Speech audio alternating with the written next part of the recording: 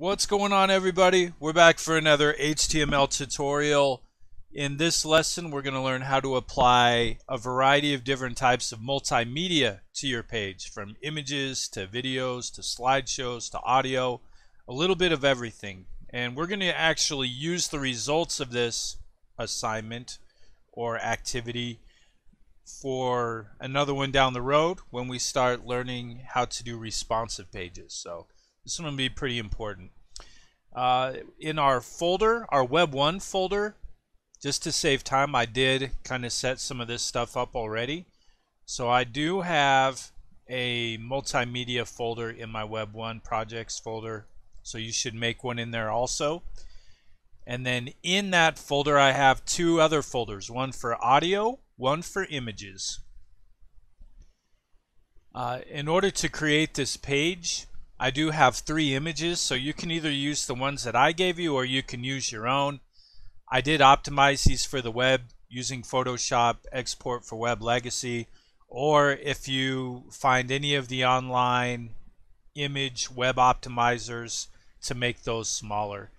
Because if I do go up here to details from my files, you can see the banner is the largest image and it's 172 kilobytes. So all of them are very small. So that's kind of a good thing to keep in mind for that, to keep making those image sizes small. That's part of the assignment, part of the requirements for the assignment. If I go up one level, the other thing I have is this sound, and I got this sound from bensounds.com, and I'll have credit for it on my webpage, and I renamed it Sound 1 for the same reason why I called my pictures like Pick 1, Pick 2, Banner. So it's all lowercase, all one word, easy to code. You can also get free sounds at pixabay.com/music. They have all sorts of sounds on there that are free to use also. So feel free to take advantage of those, or obviously Unsplash with the images. Pixabay has images too. Okay, our index.html, I do have this on here and it's already saved in the folder. This will be the only page we have for our assignment. So on here, we do have the HTML tag right at the top all the way down to the very bottom, so be aware of that. For the head section, we have our title, which I just called Multimedia. Medicare, so that's the same as it's always been for us. For the meta name and the content, I chose adding multimedia to our site just to make it relevant to what we're doing here. And I did go ahead and put the link to our CSS document in here. So our styles.css, that's what I always save my default styles file as. And then the rel style sheet, text CSS. And then down here we have the body, which will go down to the bottom, just right above the closing of the HTML. I'll quit scrolling for you on there. And then I have a page box. Excuse me. And this div class equals page box goes right under the body up here, and then it closes down here at the bottom, right down there. And then in the page box is where everything else is. So we have a header with an H1. I'm just calling this web page Multimedia Fans. A page for fans of multimedia or digital media creators, I guess. And then we have a nav. Slightly different than we've done it before, but I just wanted to show you some different ways how you can set up your nav menu. So the nav for the semantic tag there, but then I gave a class of this nav as top nav, just in case I want to have multiple nav menus. And then instead of an unordered list with our list items, this one we just have our A links, one for home, content about us. These little pound signs are just placeholders, so if I do create my other pages eventually, I can just replace the CSS in there. And I have my class equals current, which we used in our internal and external embedded CSS lessons. After the nav, we have a big article, and we've done it before where we had a section with articles in it, but I've also seen it done before many times where someone has an article with multiple sections. So I was just showing you how we could do that. We have 4 sections in it. One of them has a H2 and a paragraph. Don't forget to close your paragraph there. And then HR underneath it for our horizontal rule. And then our second one has a H2 that says large image, and then we have some text to accompany it. And we have our third section, which says sound, and I just put the sound name or the song name, which is called Ukulele. Can be downloaded free at bensound.com, just to give them credit for it. And then our next one, we have a section, and I gave this section an ID because it's going to behave a little bit differently than the others, and I'll explain that later. But in this section with the ID equals slideshow, we have just a H2 that says slideshow and the HR, no paragraph. And then underneath that, the same kind of thing, but for video. So just a section with video, and then the HR, and there's that. So that is our article with those 4 sections. And then down here we have our footer with just a paragraph in it. So make sure you have that saved as an HTML file, index.html. When I double click on it here in the folder, it should look something like this. And for my styles, this is all I have, just my comment at the top saying CSS document for multimedia demonstration, and this is where we'll put our styles. But as with, make sure you save it as a Cascade style sheet, styles.css, so it links with the other one. And just as I always do with these pages, I like to get all of the HTML knocked out of the way first, and then once I have that done, then we can kind of worry about the styles after that. So on here, we'll take a look at this. Going from top to bottom, you would think that we would maybe, for the header, we would do this first, but because background image is a style and it's not really an element we're putting in there, so we'll leave that for later. And then we'll go down here to our article, and our first one on here is small image. So in here, I'll put this actually in the paragraph. You can actually put images in paragraphs also, so we'll do that here. And then I'll put in my angle brackets, and we've done images before, so this one will be just a little bit of a review. But I'll go IMG and src equals quotation marks images slash pic1.jpg. And this is it's a picture of a microphone, so I'm gonna go alt equals picture of microphone to make it more accessible for screen readers. And another thing I'm gonna put in here too, because this one's gonna behave a little bit differently, so I'm gonna give it a class equals, and it's going to be a small picture, so I'll just call it small pic for short. Alright, I'm going to save that, and we'll go to our browser here, refresh, and our image shows up there perfectly for us, and that is great. Okay, moving on to the next area, we have our large image. So I'm going to go under here, and what I'll do is I'll actually just copy this image up here and I'll paste it. But because this is going to be like a big picture, I'll just replace small with big. And then this is going to be pic 2 from mine, or whatever you saved your second image as. This is a picture of a camera, so I'll type in picture of camera. And I'll save that. I'll open this up, make sure everything's working. Camera picture shows up in there. And now for the slideshow. So we're scrolling down here for this. And there is no real easy way to do a slideshow, I will be honest with you. So probably the easiest way, I've taught this a whole bunch of different ways, and this is the way that I have the least amount of problems with. If we go here, there's that W3 Schools resource online, and I've kind of referred to it a few times within class. And you can search in there, and one of them is how to create a slideshow. And the first one on here is slideshow carousel. And if you go here where it says try it yourself, I'm going to click on this.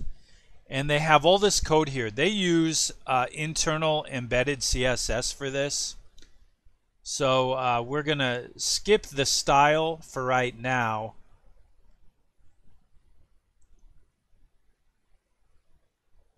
And then when we get down here to the body section of this, so understanding how to read code really helps with this, we are going to copy this div of the slideshow container in here. So it says slideshow-container. There's all of this information in there. And so we're going to copy that. And then here in our slideshow, underneath the H2, we're going to paste that underneath it. Okay. And there's a few things to look at. I am just going to use 2 pictures with mine, so to show you how you can edit this. When we look through these, here's 1 of 3 it says, but I'm going to switch it to 1 of 2. And then on this next one it says 2 of 3. I'm going to switch this to 2 of 2. So you can modify this to add more pictures or less pictures, kind of your call, obviously. This top one up here for the image source, I'm going to use images/pic1.jpg.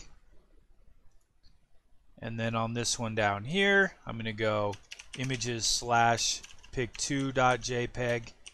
So obviously you would use more pictures. You wouldn't use just the same pictures we have up here, but just to make this a little easier to work with right now, we'll do that. When we go down to this next one, we don't have a third one, so I'm going to remove that, okay? Obviously, if I wanted to,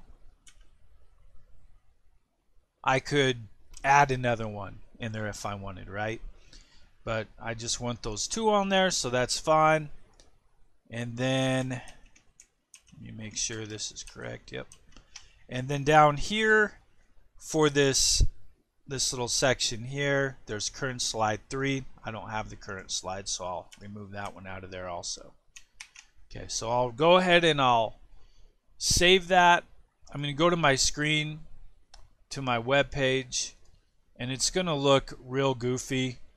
Like it's going to stack them up here, and we have these caption things, and things don't look right in there, and that's fine. We'll get it fixed later. But that is how you add your slideshow at this point in time. Another thing that we can just do while we're thinking about it is in our little editor here, you'll notice that there's this little JavaScript code. We can copy this, and we'll just go from script to script. We haven't done this in class yet, but you can incorporate JavaScript in your web pages.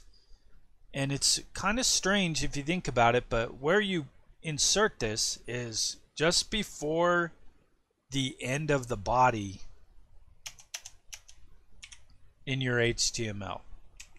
I mean, you would think it would be up at the top.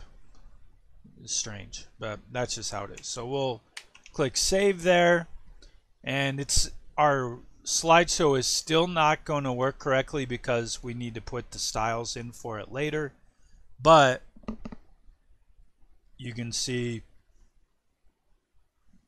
it looks less weird right now with that. Alright, so that looks good. Now we are ready to move on. We'll scroll up for that and we will find our video. So when we're dealing with videos, the best way is to embed a video from an online source because video files are huge. So up here, I just found this free video from YouTube. It's from code.org about creativity. And if you go here to where it says share on a YouTube video, and then there's this embed code, we can click on that, and here's the whole embed code up here. We actually don't need this whole thing, but I'm going to copy it just to have it in there for us. And if I go back here, I'll minimize it and go back to my code. And underneath my video H2 heading up here, I'm going to add a div. And I'll go class equals quotation marks video underscore container. That's in quotation marks. And then I'll close it down here. And then once we have that done, then we can enter in this iframe that we copied from YouTube. Now like I said, there's all this information in here that we don't really need.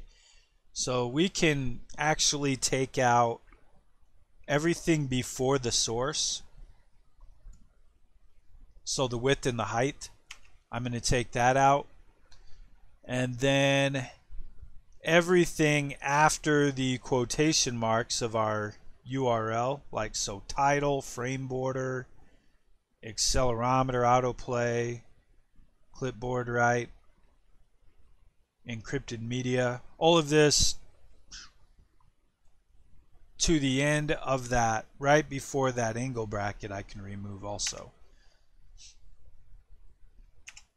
And it makes it a whole lot less intimidating to look at also, I will say. So this is basically your iframe with your URL in there, and then our closing iframe. Nothing goes in between there, which, you know, you would think there would be something there, but there isn't. So that's the iframe. I'll save that and go to my web page and see how that looks. When I scroll down, I have my YouTube video in there. So that works good. And then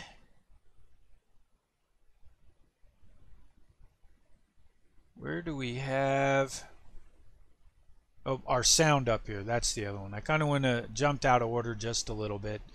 But our sound we can put right here underneath our H2.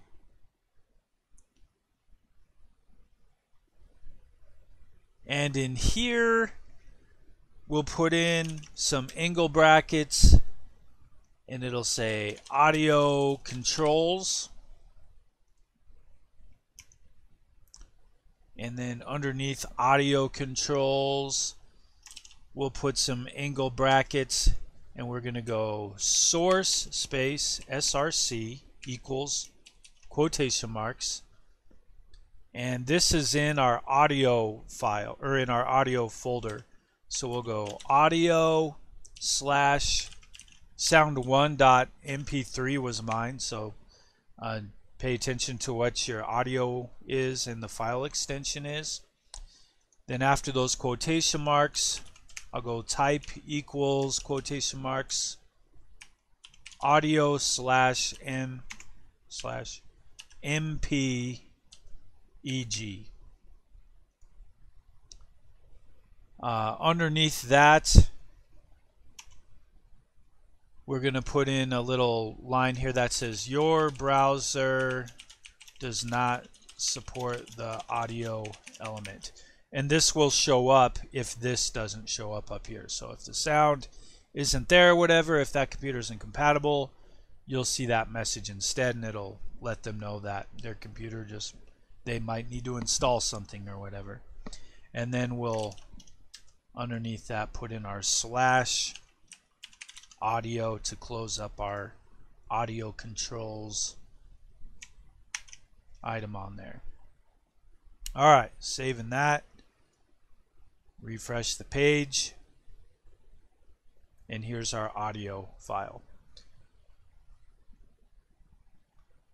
This is looking pretty good. So, you know, sometimes you'll notice when you go onto a web page and you'll see the web page you're used to seeing looks like this instead of how it's supposed to. And what's happening is, for whatever reason, their CSS isn't loading. Maybe it's just a slow internet connection. Maybe they're in the middle of updating it or whatever. But that kind of explains why those things happen in there. That does it for the HTML, and now we're ready for the styles on this. So let's go over here to our CSS, and at the very top we can start with body, and we will use background -color # A8D 1E7 semicolon, and that goes in those fancy brackets. And then I'm just going to check here to make sure that it is communicating with my HTML file, and it is. I have that blue color in the background. The next thing I'm going to do is I'm going to do some styles for that div that we called page box. So page box, and we'll go background holy cow, page box, and then we'll go background -color is $FFF for white, and then we'll go width of 70%, and then we can use margin of auto.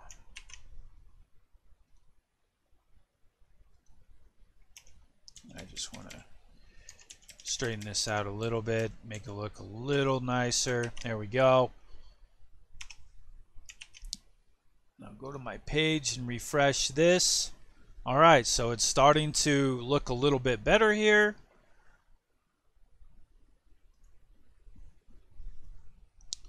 Alright, and then after that we can go to the header.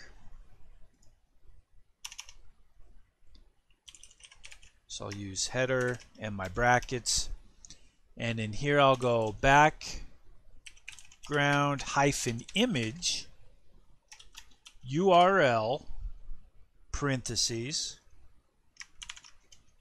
and then I want to use my single quotation marks on this one, and I'll go images/banner.jpg, and then to the side of that I'll use my semicolon, make sure that it shows up here when I refresh. It's starting to, it's not looking how I want it to, but it will eventually.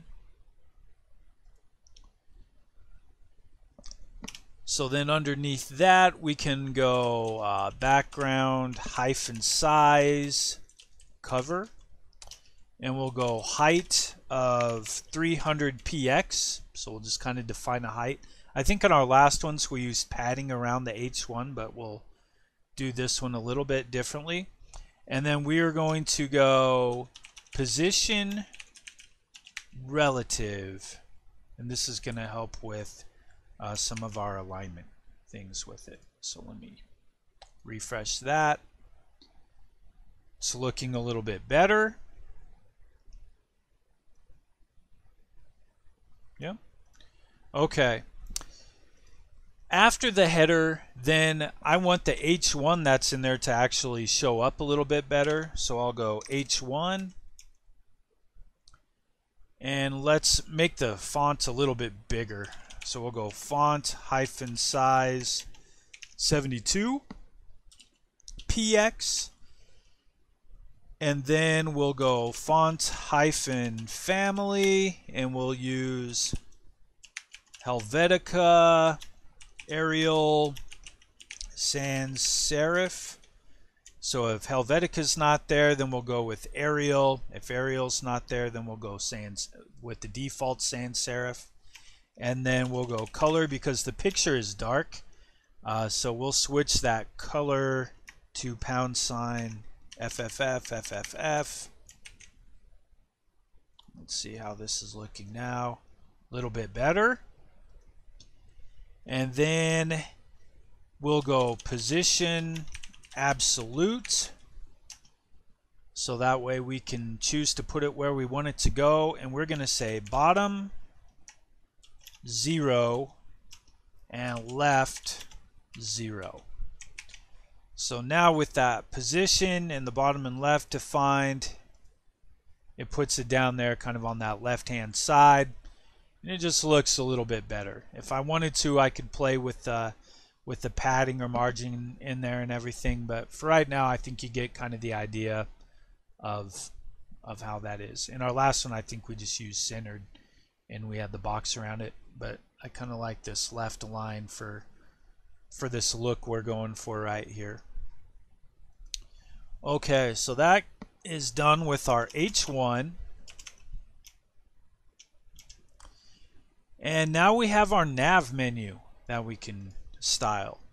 So we use that class called top nav. So I'm going to go dot top nav, and I'll use my fancy brackets here, and we'll go width of 100%, and then I'm going to use margin 0, padding 0, background hyphen color is going to be #333 and I'm going to use float left, and font hyphen family, I'll use this same one up here, so I'll just copy this. Helvetica Arial sans serif, that should look nice in there. Then we want to style the dot top nav A, so just the actual links themselves. So we can go display is inline block, and we'll go color is #FFF, and we'll use text align center, and then I'm going to give this some padding, both directions this time. So we'll go 14 px for the up and down padding, and then we'll go 16 px for the width, and then we'll go text direction is none. Not text direction, text decoration, my bad. Text decoration none, to make the link look not like an underlined hyperlink. Alright, that looks a little bit better. Alright, then we'll go underneath this and we can use dot top nav space A colon hover. We've used this before.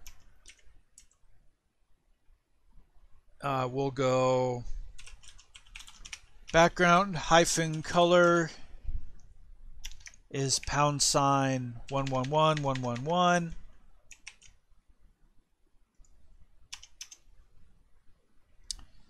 and then we'll go dot current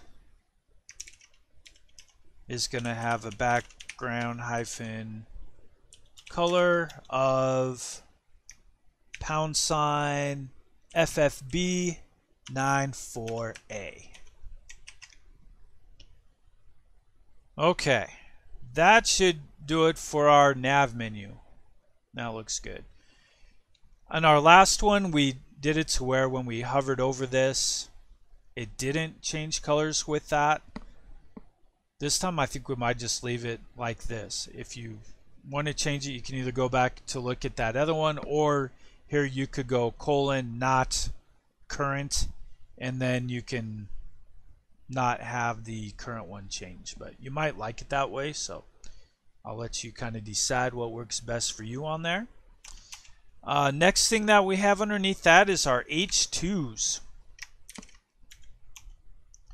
So for these, we can go font hyphen family, and let's just go with the same one that we have up here.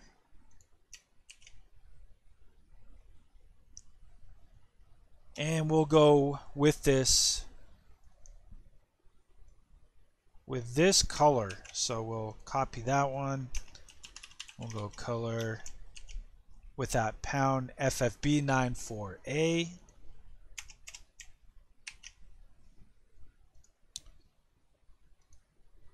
All right, that looks pretty good.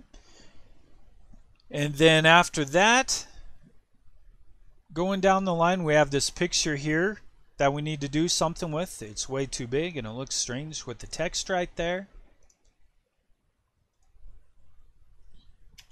So we called that one .smallpic. And we'll go width is 33%. And we'll go float left. And we can even give it a little bit of padding. We could say padding 3px.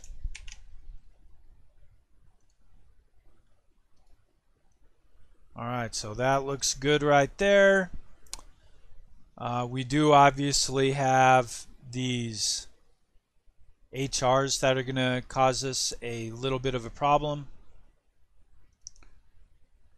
because they're floating up there. So we'll go down here and we'll select HR, and then use our brackets, and we can go clear : both. And that should slide that down below it. So that looks good. And the next one we have is our large picture.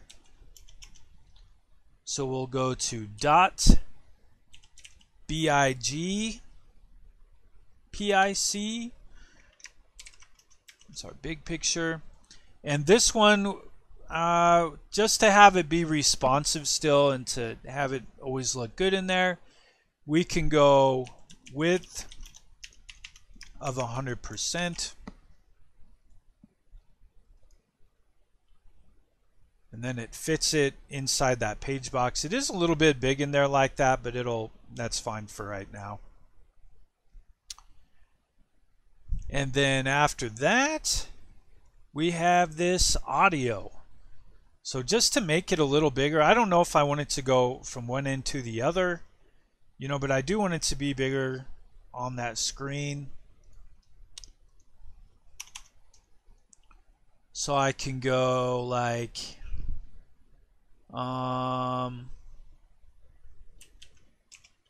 audio was the name of the element, and we'll go width of 50%. Let's see how that looks, if that's better. I do like that better. So our audio files in there, it does give you a little more control of how you're clicking that from one side to the other. So that's good. And then down here underneath the audio, now we have our slideshow again. So let's go back here. and we'll go back to this W3 Schools editor where we had this at, and at the very top in the style section we have this box sizing and all of this stuff. We are going to select that all the way down to the last of those. I'm sorry, up here and down here to the last one before the end of style. I scrolled down too far. So in between the styles, we don't want to select the style brackets, we just want to select the code in between them. And we'll copy that. And going back here to our styles, I'm going to paste this in here. The good thing about this is that they do have their documentation and their comments in there, so that can kind of help you remember what those are. And now let's look at this web page, and we'll refresh this, and now we have, this is our like text up here where it says 1 of 2 and caption text, and you click on this, takes you to the second one, 2 of 2, caption 2, and then it takes you back to the first one. So that's a easy way where you can do your slideshow, and works pretty well. We're going to do some things with it that change it up a little bit later, but you kind of get the idea for that. I think it is a pretty good responsive, for the most part, slideshow. And like I said, there is a lot of code to it, but we don't have to do like a whole lot of stuff with it. The last thing that we need to do for this page is going to be the code for the video. So down here, we'll screen this out a little bit, and we'll go, this one has kind of a few different components for it, but the first one is .video_container, and this information I just got by searching online for, it was in YouTube's documentation on how to embed a video to it. So there's no way I would have figured this out by myself. This is from YouTube's resources. But what you do for the video container is you would go position relative, and then we go padding hyphen bottom is 56.25%. And then we have padding hyphen top is 30px, and then we have height of 0, and we have overflow of hidden. So again, all of that right there, that is from YouTube. I'm not smart enough to just figure that out on my own. You probably could if you troubleshooted it long enough and finally found the right values. The next one we have is for the iframe element. So this is for the container that holds the iframe, the video in there. And then this is for the iframe itself. So we'll go iframe, comma, and then .video_container object. And then my fancy brackets, and I'm going to use border none, position absolute, top 0, left 0, width 100%, height 100%.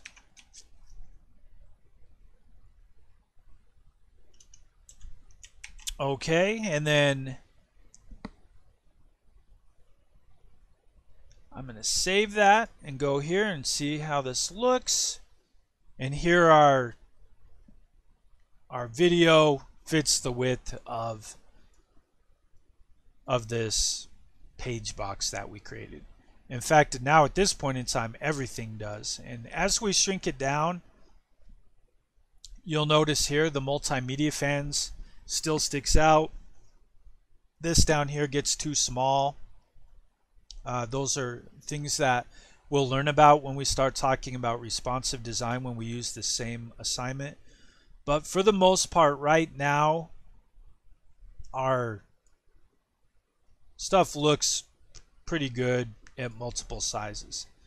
Down here at the bottom, oh, I should say also, this YouTube video, when you enter those in, sometimes, like if you've ever made YouTube videos before, you know that there's the option that says allow other people to embed the video on their site.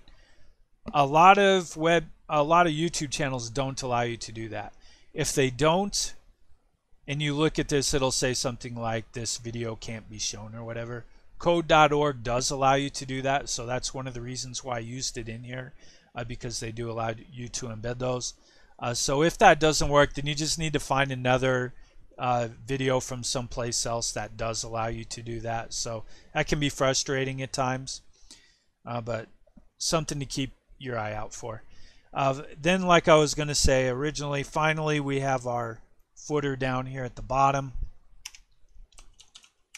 So we'll go footer,